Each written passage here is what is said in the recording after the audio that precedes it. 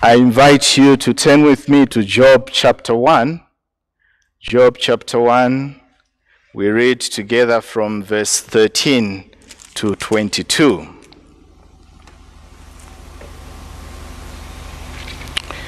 Now there was a day when his sons and daughters were eating and drinking wine in their oldest brother's house. And a messenger came to Job and said, "The oxen were plowing and the donkeys feeding beside them, when the Sabaeans raided them and took them away. Indeed, they have been killed, and the servants with the edge of the sword, and I alone have escaped to tell you." While he was still speaking, another also came and said, "The fire of God fell from heaven and burnt up the sheep and the servants and consumed them, and I alone have escaped to tell you." While he was still speaking, another also came and said, "The Chaldeans formed three bands, raided the camels and took them away, yes, and killed the servants with the edge of the sword, and I alone have escaped to tell you." While he was still speaking, another also came and said, "Your sons and daughters were eating and drinking wine in their oldest brother's house, and suddenly a great wind came from across the wilderness and struck the four corners of the house, and it fell on the young people, and they are dead, and I alone have escaped to tell you." Then Job arose, tore his robe, and shaved his head, and he fell to the ground and worshipped. And he said, "Naked I came from my mother's womb, and naked shall I return there. The Lord gave, and the Lord has taken away. Blessed be the name of the Lord." In all this, Job did not sin, nor charge God with wrong. May God add a blessing to the reading of his word. Last week, we started looking at this subject, responding to suffering, Job's case, and it was the first sermon as we considered a number of things, number of lessons. Just to remind us that we talked about suffering, and we said to suffer is to sustain loss or damage, to endure pain or distress, to be subject to disability. And all these were words coming to us to define suffering, but we also related them to Job's case and said, indeed, he sustained loss and damage. We knew that he endured pain and distress. We know that he was at one point almost subjected to disability. And we said there are a few lessons we can learn from the story of Job.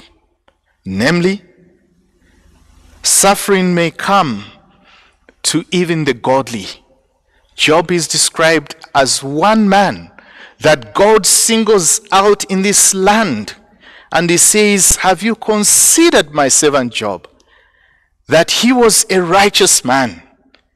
So you may be righteous, you may be a Christian, but it is no guarantee that you will not ever face suffering in your life. We also reminded ourselves that suffering may come unexpectedly. The sons and daughters were there, and Job didn't even know it was going to happen. Suffering doesn't knock. We also noticed that suffering sometimes multiplies while we are dealing with one thing. Another kind of suffering comes upon us. Beloved, it is important for us to reflect on what suffering is before we can respond to it. But we also reminded ourselves about the sufferer, that he goes through this unpleasant experience, that he is filled with pain, that is filled sometimes with hopelessness, that he is the one who feels the actual intensity of the suffering, that he has a troubled heart. We also said, since suffering is real, since suffering also came upon Job, we can learn lessons in terms of responding to it. And that's where we said, before we look at Job's response to suffering, we should look at other people as a way of bringing out this in order for us to appreciate that indeed this man was a sufferer par excellence, as they would actually call him. He responded well. Sometimes it is only when you look at the negative that you appreciate the positive. And so we said there are two examples of negative responses. Those who responded to suffering, and these people are not responding to their own suffering, they are responding to Job's suffering.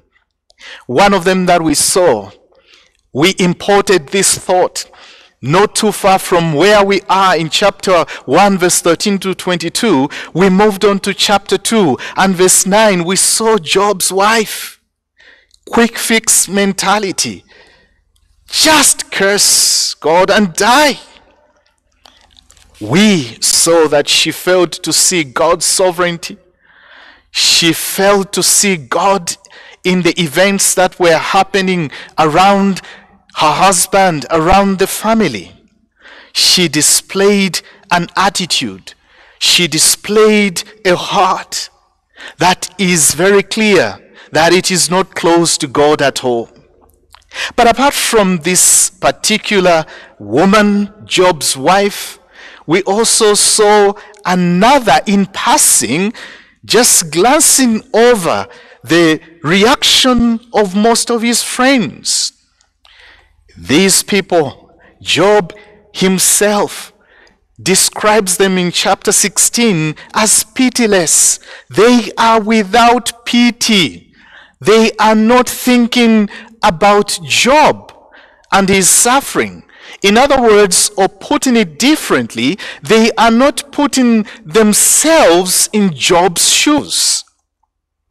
So, this was all negative. But Job responded positively. Although he was not aware of the conversation in heaven, as we said, he still acknowledged God. He still responded in a godly manner. He did not accuse God, as we saw. This man prayed for relief. It is on that account that we have an example of positive responding to suffering that today would like to now streamline that or come down to just Job's response. How did he respond to suffering? Yes, we saw some responded in a way that is undesirable, a way that is not commendable, but for him it was positive. Beloved brethren, everyone watching me tonight has either gone through difficult times or they are going through difficult times. There has never been a human being who has never undergone suffering. Life here below is not free from the burdens and cares. This shouldn't surprise us, because the Bible tells us that life will be like this. In Job chapter 14 and verse 1, we see that he himself there is saying, this is the life of man. It is full of trouble. It is full of suffering. You cannot run away from it. It is reality. And I must say that since it is reality, we must equip ourselves in order for us to respond positively. God will be with us even through these trials, suffering, but he does not say he will wipe them away from us while we're here below. So Job is one man who goes through suffering here. And what we see in his response as we turn to God's word is that in verse 20, then Job arose, tore his robe, and shaved his head, and he fell to the ground and worshipped. Before we examine closely how he responded, we see here in the first place that he shaved his head and tore his clothes. We reminded ourselves last week that this was an expression of grief. This we see here is a sign that he was mourning. When others are mourning, decide to wear a certain kind of clothes. And in those days, when you are mourning, it was very common to shave your head. And this particular action is not just to say that you are mourning, like we do national mourning. We have here songs that are religious, Christian music being played, and people are somber. We are mourning, and we have not gone to work because we are mourning. Here it has got a connotation of being devastated. So before we start thinking of his response, we must know that this is a sign to show that the man was devastated. And to be devastated, sometimes we may even think that we are shattered. Dreams of seeing his grandchildren from his children are shattered. And this man is devastated. He is in a place where he is low. That is what suffering does to us. This is what is happening. But how did he respond? Number one, he turned to God. He turned to God. Why are we saying that he turned to God? It's simply because we are told here that after this action of tearing his robe and shaving his head in verse 20, he fell down to the ground and worshipped God. So the first response, or the first thing that we see in his responding to suffering, is that he turned to God. When there is a problem, for instance, in a family or at home, and it is the wife who has remained, or it is the children that have remained, and the man of the house has gone to work, perhaps there is a problem, and maybe there has been a break-in or an attack or something, or the child is sick, and who do you call? The man of the house. You turn to him because you are in trouble. We see Job turning to God. That's the first thing that he does. You and me experiencing the loss of our children, the loss of property, perhaps a day in an hour, will probably not turn to God.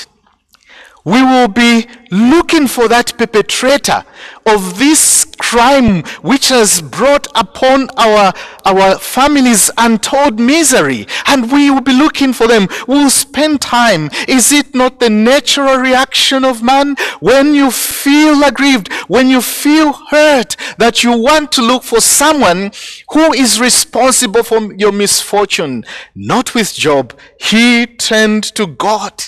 In the state of being devastated, in this state of losing everything, he came to God.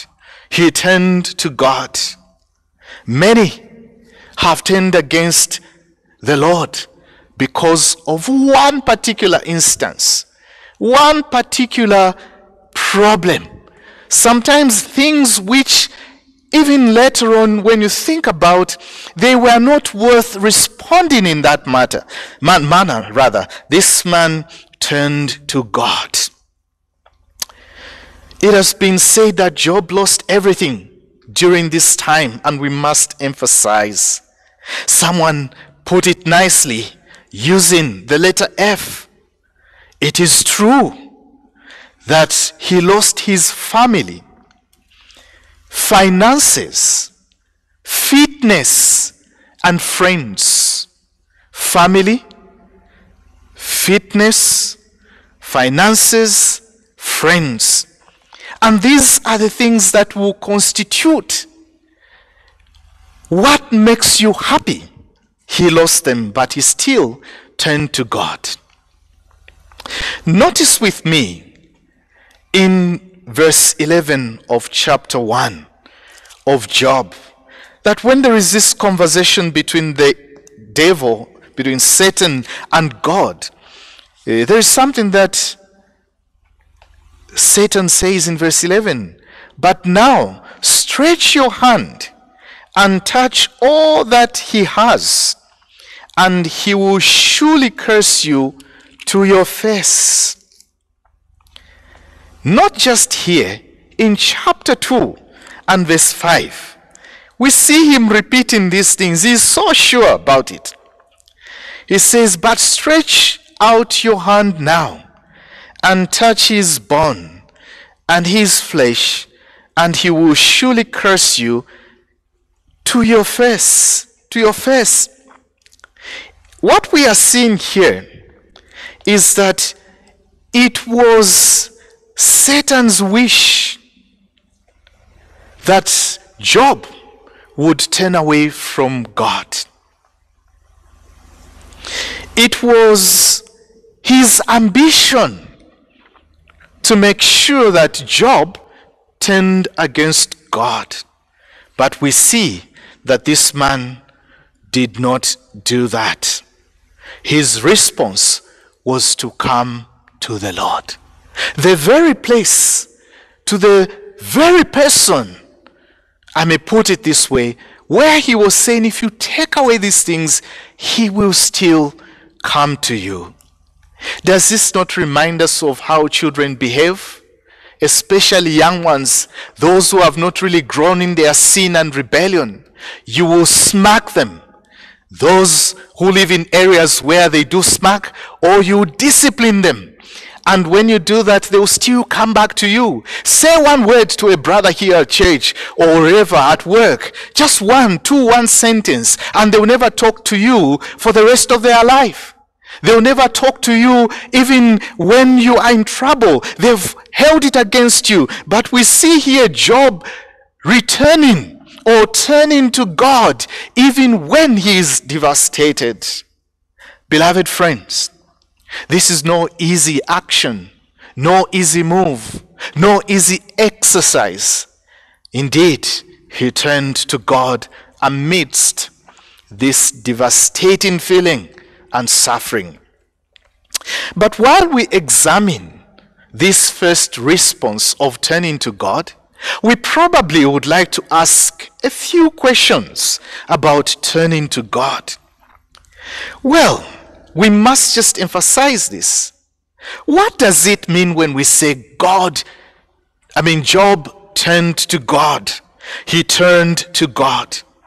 Before we look at what it means, we must talk about what it doesn't mean. When we say that now Job came to God, turned to God, we are not saying that he was in the wilderness before. We are not saying that he was living a reckless life.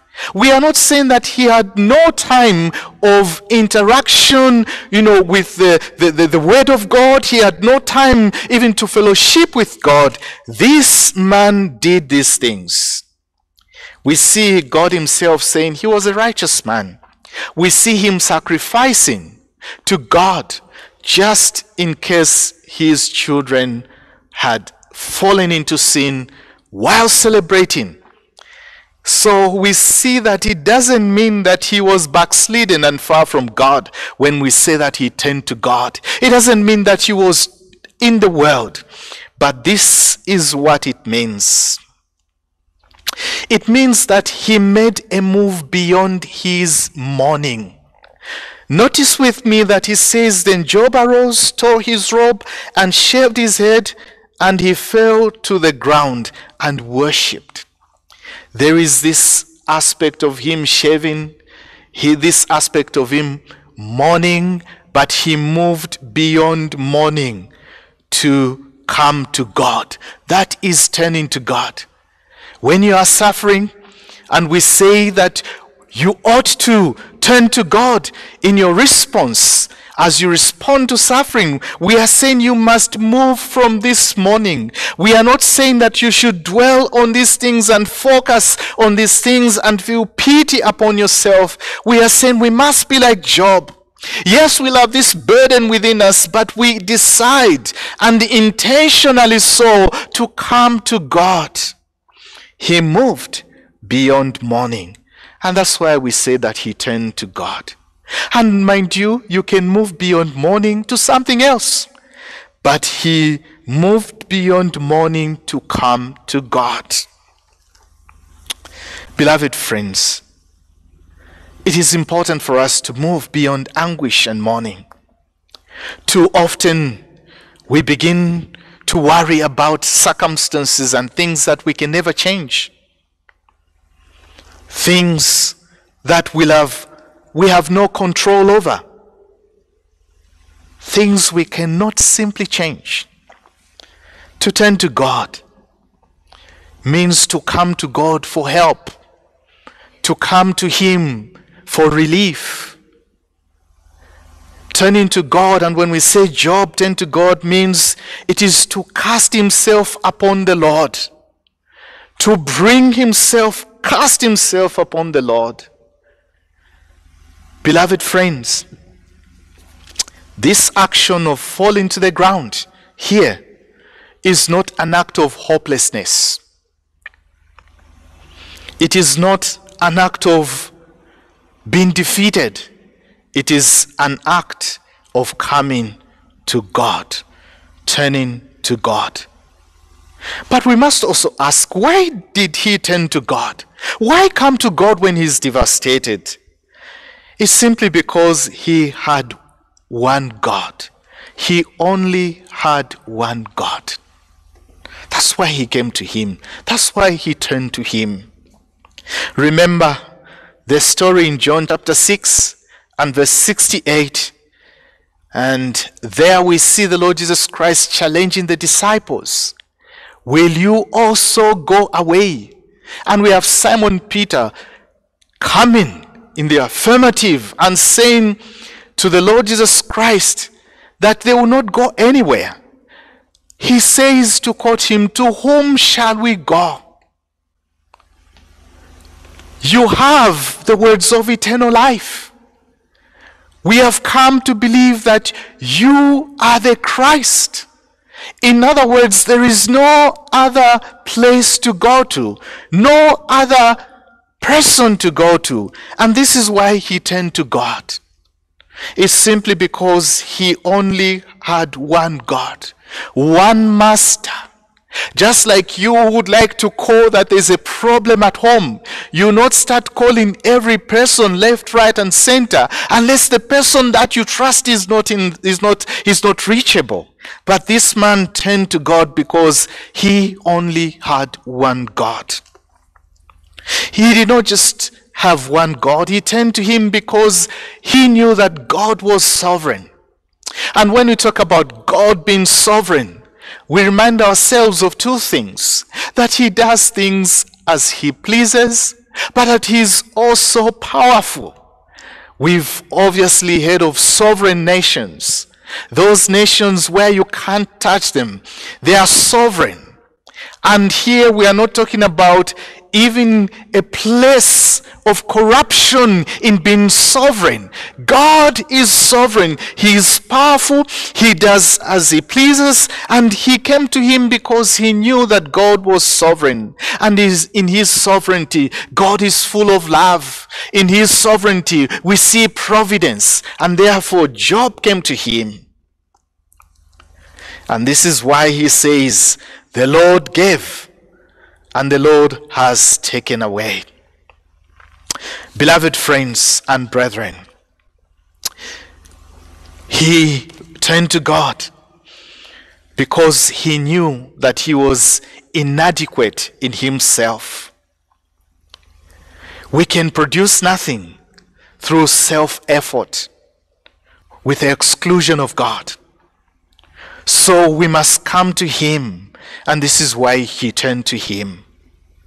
Man cannot bring himself out of sorrow, and that is why we pray for God's comfort upon those that are bereaved, and that's why we pray for comfort upon those who are suffering. Beloved friends, there are examples of people who turn to God during their suffering, and these we find in the Bible itself. We ought not to go very far. There is an example of the Lord Jesus Christ. He turned to God there on the cross. He turned to God in the garden of Gethsemane. He turned to God. And we see words that are so touching, as he wishes that if it were possible, this cup would be taken away from him. He addressed God. And there we see even men like David. David, from the Psalms that we read, we see him running back to the Lord. We see him saying, the Lord is my refuge. We see other people who have contributed even to Psalms sounding exactly as David. But we also have Paul himself returning or turning to God.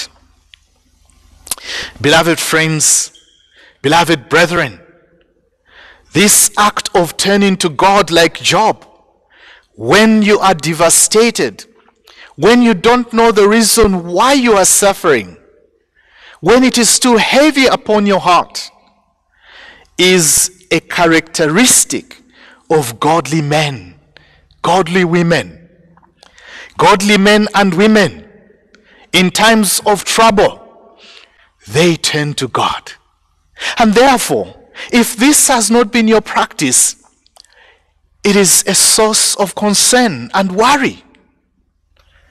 Only those who know their God, only those who trust him, will turn to him.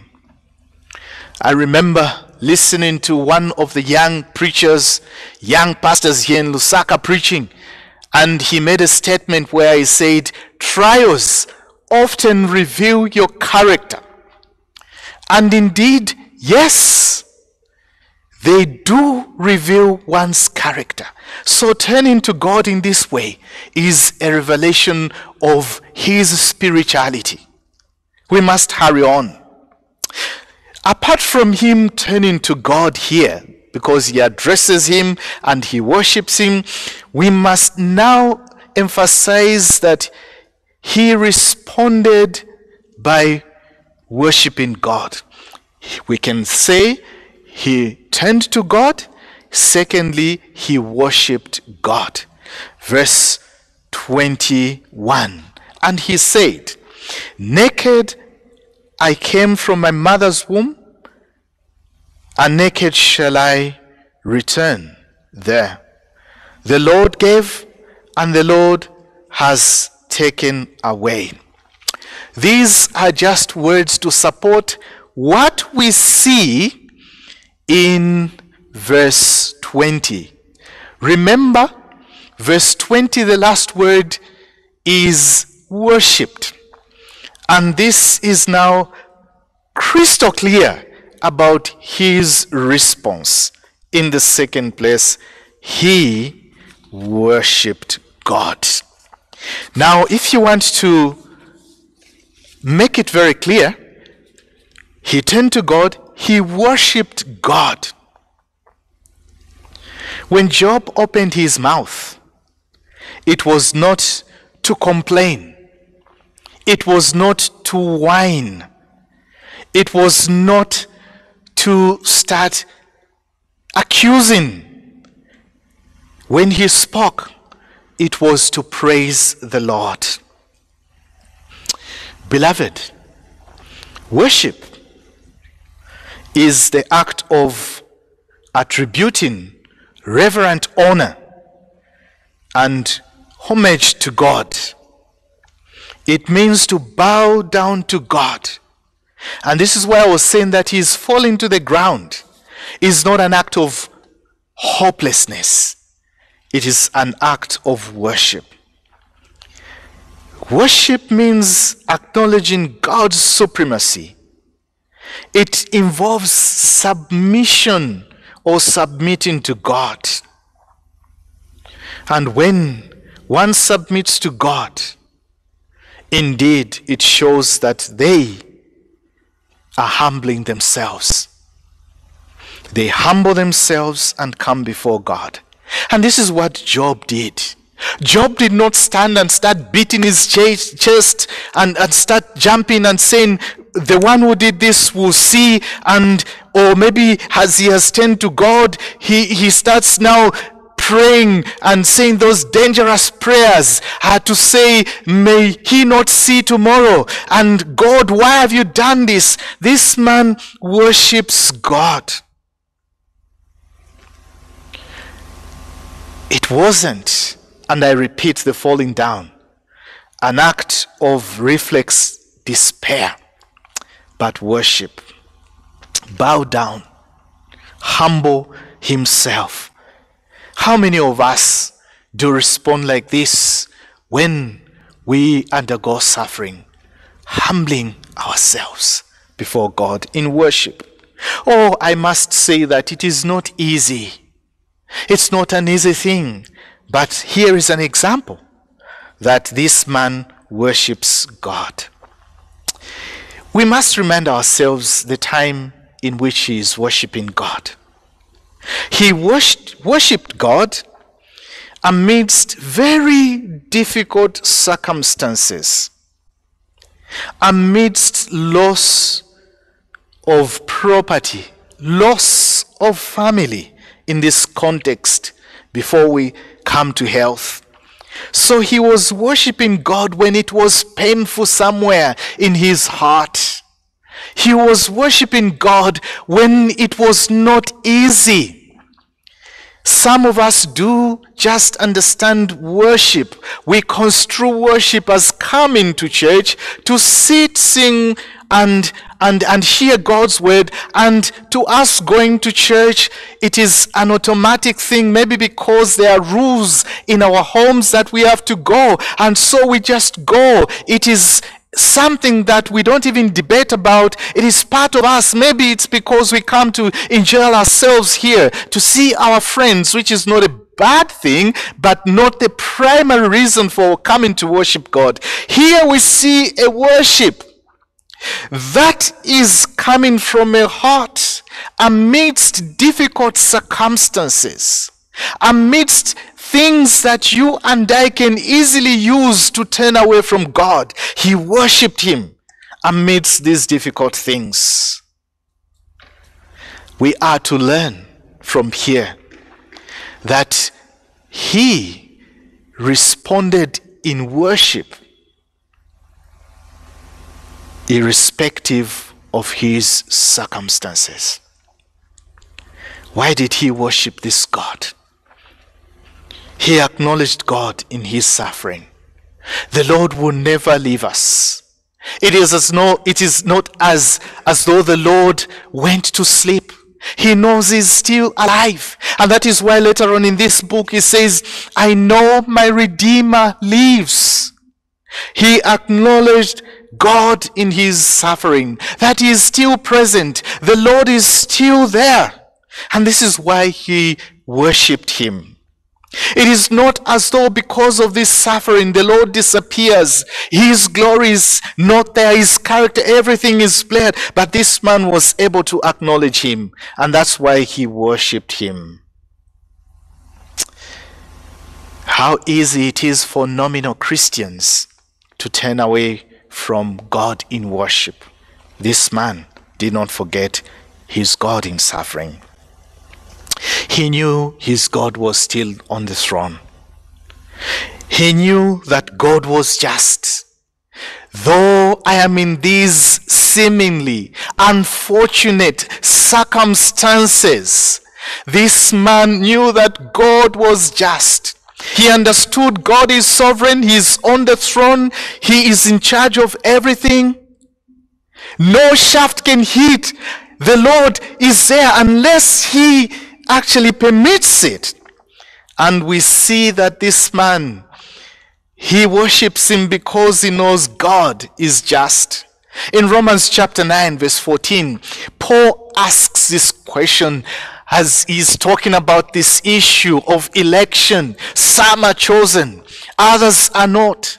And he will have mercy on whom he desires to have mercy, on whom he pleases to so have mercy upon. And we see Paul the apostle saying, can we call God unjust because these things are happening?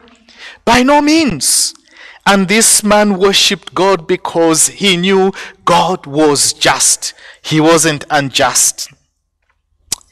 He worshipped his God. He responded in this manner because he understood God's nature does not change. And when reflecting upon God's nature, we know he is pure. He's a God of faithfulness and without injustice. A God who makes no mistake. A God who will not overlook what is important and then rush back to come and correct it. He is a perfect God. So this man responded to him in worship. Beloved friends, he responded this way because of the confidence that he had in his God. And this should teach us something as God's children. We must respond in this way, that we love him, we trust him. We must worship him irrespective of the circumstances. And remember even Job himself telling the wife, should we only accept what is good, what is positive from God? We must give thanks all the time. In everything, give thanks. Quickly. Yes, we've seen that he responded by turning to God, and secondly by worshiping God, that he worshiped God. In the third place we see that he remained faithful to God. Verse 22. In all this Job did not sin nor charge God with wrong. Beloved brethren, beloved friends, amidst devastating circumstances, he remained faithful. So there we see a picture. Turning to God. When you turn, it matters what you do. You worship him. You still give him the reverence. You still acknowledge he's on the throne. And you don't run away. Thirdly, remaining faithful to God. He did not sin nor charge God. His friends accused him and called into question his faith in God. After the loss of everything he held, he still proclaimed. Like we see in Job chapter 13, and it is good for us to borrow these things and for us to see that this man, we are not just talking about what we see here. Job 13 and verse 15. Though he slay me, yet will I trust him. Even so I will defend my own ways before him. What we are interested in is, though he slay me, yet will I trust him. Friends, he is resolved, not just in chapter 1 and in chapter 2, even as the conversation goes on in the days to come, he still says he will trust him, meaning he will remain faithful to God. He was declaring his complete trust in God. I will still stick to God. I will stick to him. I'll stick with him. He was faithful. When we talk about the word faith, borrowing from the Latin, we know that there is this connotation of confidence or trust in a person. Faithful. He continued in his confidence in God. He continued in his trust in God.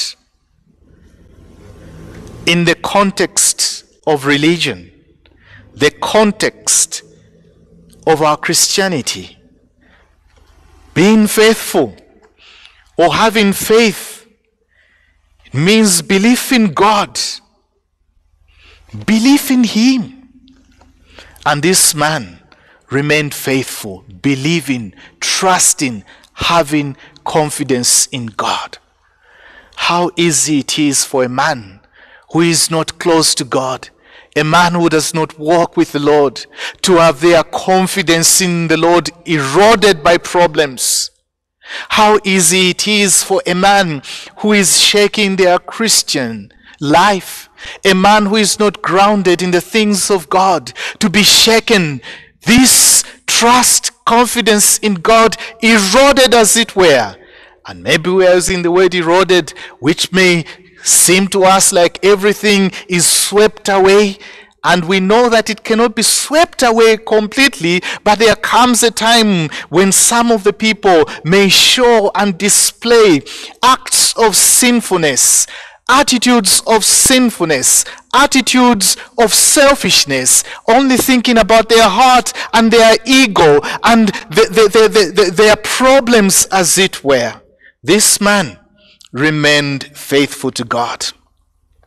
To remain faithful, in other words, we are saying it is not to turn against the Lord, to hold on to your faith in the Lord. As we see him responding in Job 13, though he slay me, though he permits this miserable suffering, if I may call it that way, I will still follow him. I'd like to challenge you, beloved friend, beloved brethren. Have we been faithful to the Lord amidst suffering? Have we responded with faithfulness to him? When we do not respond with faithfulness, we are simply saying all along we have just been committed to him because of the benefits that we derive from him. That would be true of you. As the devil here was saying, Satan was saying, he worships you because of what you have. That could be our testimony. We don't worship him genuinely. But this man, we see that he's faithful, genuine. To be faithful, here we are saying that he maintained confidence. And that is very important. Maintaining confidence in the Lord. That is remaining faithful. Not having moments of doubt. moments when you respect them less, moments when you do not respect God and give him even the worship that is due. It is constant. If anything, this is when some are drawn closer to him. Beloved, he remained faithful because he never lost his faith. His relationship was never lost. Trust is the only option that we have amidst trials, amidst conflicts, amidst affliction. Trusting in him, maintaining the confidence, maintaining the trust. Beloved friends, this kind of faithfulness we see here, where he does not sin, meaning he does not do or think something that is contrary to God's commands. He thinks no evil of God. He does not engage himself in evil vices. This can only be described as a faithful response, but we can also say that it is an unconditional faithfulness. Some of us are faithful to our bosses because there is a condition attached to it. Some of us may be faithful in our marriages because of certain conditions. But this was an unconditional faithfulness. Not because of what you are scared of losing, not because of favors. He loved God. Unconditional faithfulness. How faithful are we, beloved friends? We have people in the Bible again to give us some examples of people. That is an example of people in the scriptures who are faithful. They remained faithful.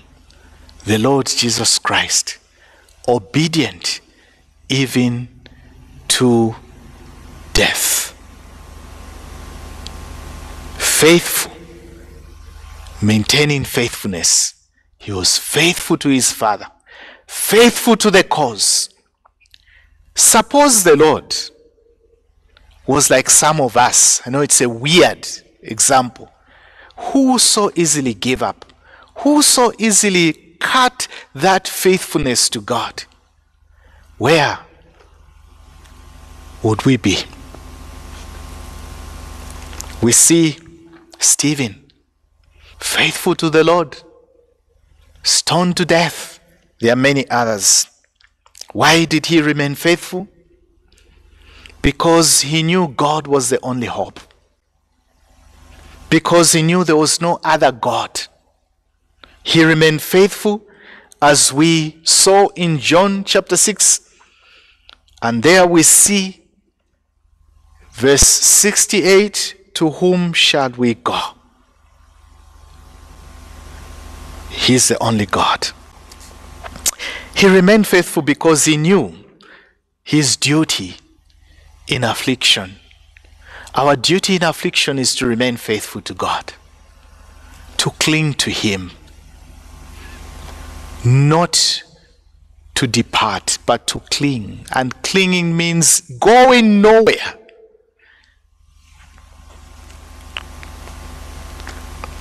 He remained faithful because he knew God will never fail his children.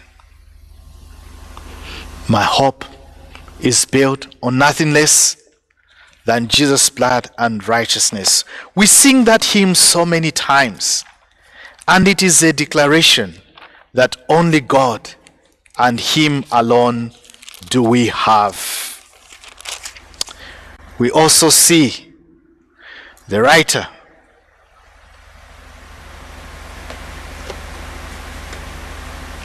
to the Hebrews chapter 13 and verse 5. Let your conduct be without covetousness. Be content with such things as you have. For he himself said, I will never leave you nor forsake you. Away from the Old Testament in the New Testament, God will never forsake you. And so he remains faithful because he knows he will not be disappointed. Beloved friends, how have we responded to suffering? How many times have we seen affliction bringing out the evil in us? How many times have we seen people failing to pray because they have lost their loved ones? How many times do we ourselves get so disappointed about the loss of job and loss of opportunity, failed relationships, failed marriages that ruin our lives, and we stay away from the Lord? Suffering is meant to build our character. Beloved friends, as we see even the writings in the New Testament, even Paul himself saying we must count it all joy. Is it James? That we must count it all joy when we go through trials. Of course, even Paul writes about perseverance coming, producing character. What about the overall knowledge that God is still with us? What about God's word telling us that we are to comfort those who are suffering, those who are mourning, with the comfort with which we have received? And so there is a purpose, and we must respond positively to suffering.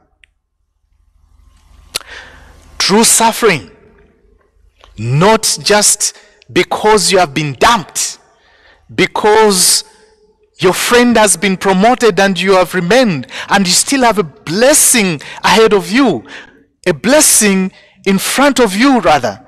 We are talking about suffering in real terms. Of course, not to downplay the devastating feeling when we are at that point when we lose something. But we must consider Job's suffering, that it is the most intense suffering that you ever can think about, apart from Christ on the cross. Therefore, we must conclude, beloved brethren, without saying so many things, that how we respond to suffering really matters. We miss the first step of turning to God. We will find ourselves sinning all over, saying things all over. And by the time we try to correct things, we had no time to place this particular trial into God's perspective. We must be like Job in responding to our suffering before we open our mouth. And this is a lesson that we all have to learn. When we are bereaved, we must go to God. We must express ourselves before God. We must make sure that we turn to Him. We must make sure that we worship Him. We should not turn to Him and accuse Him, but worship Him.